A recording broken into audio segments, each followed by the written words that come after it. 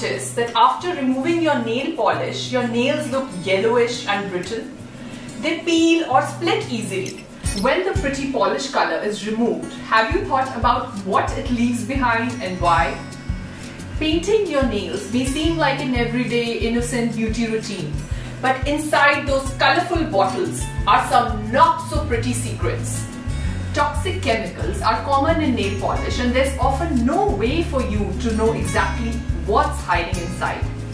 The companies commonly don't mention the contents on the little bottles, or if they do, they are so tiny that no one takes the pain to read them.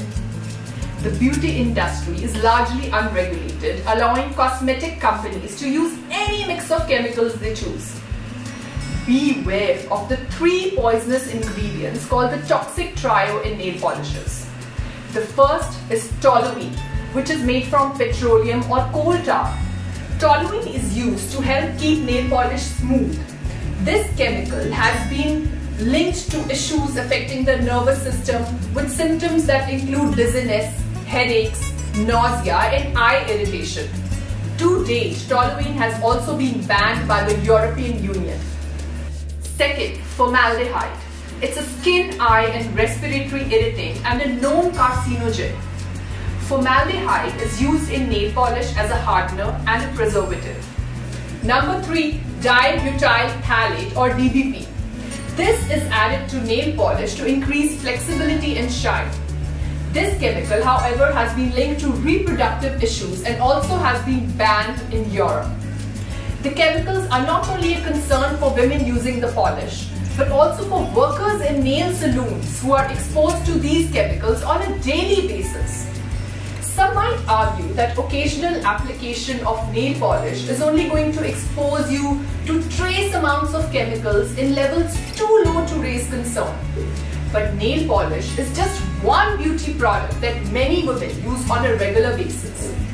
When you add the toxic exposures from nail polish, however small, with those from fragrances, makeup, body lotions and more, it can no longer be brushed off as insignificant.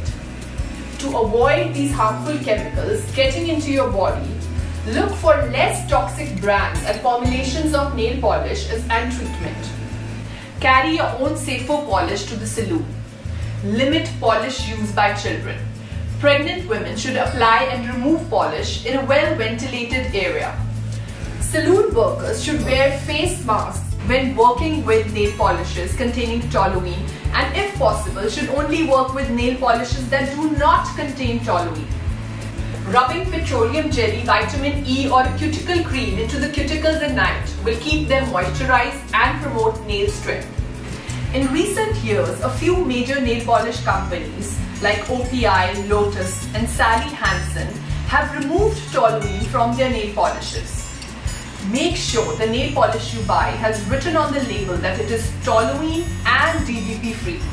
You have the power to change the direction this beauty industry is heading by demanding safe, truly non-toxic nail products and supporting only those brands that follow suit.